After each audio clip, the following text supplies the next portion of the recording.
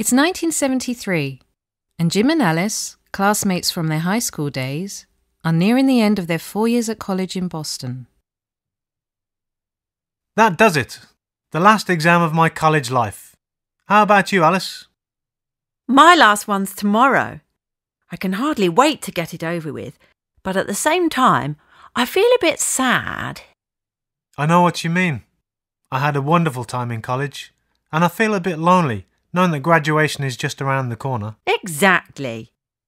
I studied hard and did my best in the judo club, so I don't have any regrets.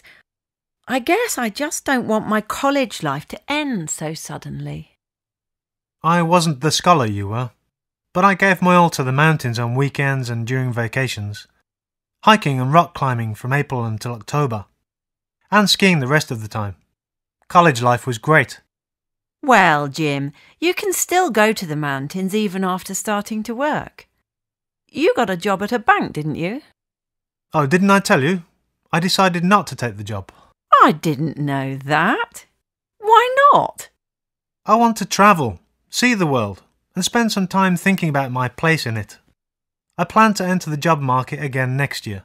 I envy you. Actually, I would have liked to continue practicing judo full-time. My coach says I have talent, but I have to work to pay back the money I borrowed to go to college. I guess it will just be part-time judo for me after busy days on Wall Street. By the way, where are you going to go? From June until September, I want to hike around the Rocky Mountains. I've never been west before.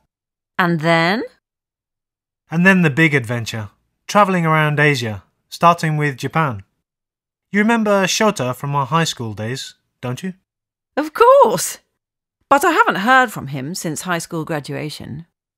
We've been keeping in touch. He's still in a college in Tokyo, and he invited me to visit. Sounds great! Give him my regards. I will. More than 30 years have passed. It's high school class reunion day, and now it's Shota's turn to tell his former high school classmates what he's been doing all these years. This is the first class reunion I've attended. As I look around, I see less hair and more kilograms than I remember, but the same friendly smiles. After graduating from high school here in the United States, I went back to Japan for college. I was lucky enough to get into my first choice school. I was so tired of studying that I thought I'd never want to look at another book again. The biggest event of my college days was joining the cheering club. The good friends I made there inspired me to rethink my life, and I surprised even myself when I started studying again. After graduating, I wanted to put to use the interpersonal skills and good health I got in my club, and so I became a diplomat.